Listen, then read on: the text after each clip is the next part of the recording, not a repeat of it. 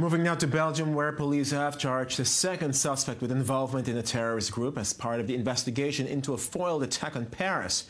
This according to the Brussels prosecutor.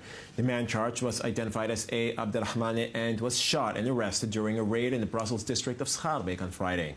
Belgian police have detained 4 people for questioning in connection with terrorism following 13 raids today across Brussels and the towns of Duffel and Mechelen.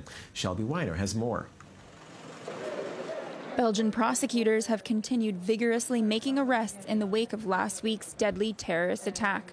Police have charged a man, Chaffot, as a key suspect, thought to be the highly sought-after man in the hat. He was detained along with several others on Thursday in a police raid. In a separate Thursday arrest, a second man, Abu Bakr A, was charged with participating in terrorist activities. Many others have been detained by Belgian police.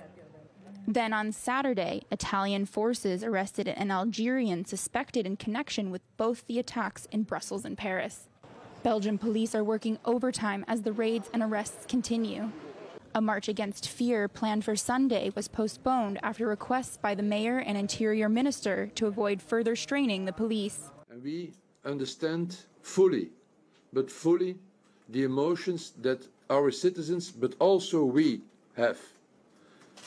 And we understand fully that everybody wants to express these feelings, but it's our responsibility that this can be done in the best circumstances possible. And that's why we invite our citizens to report this manifestation to a later date.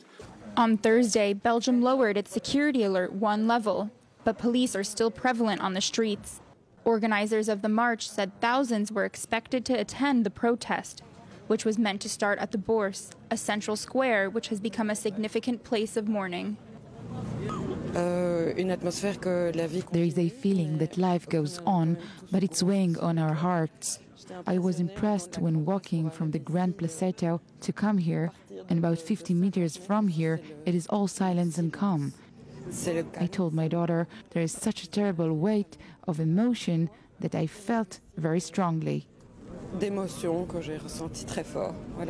Brussels became the scene of Europe's 3rd deadly terrorist attack in the last 15 months.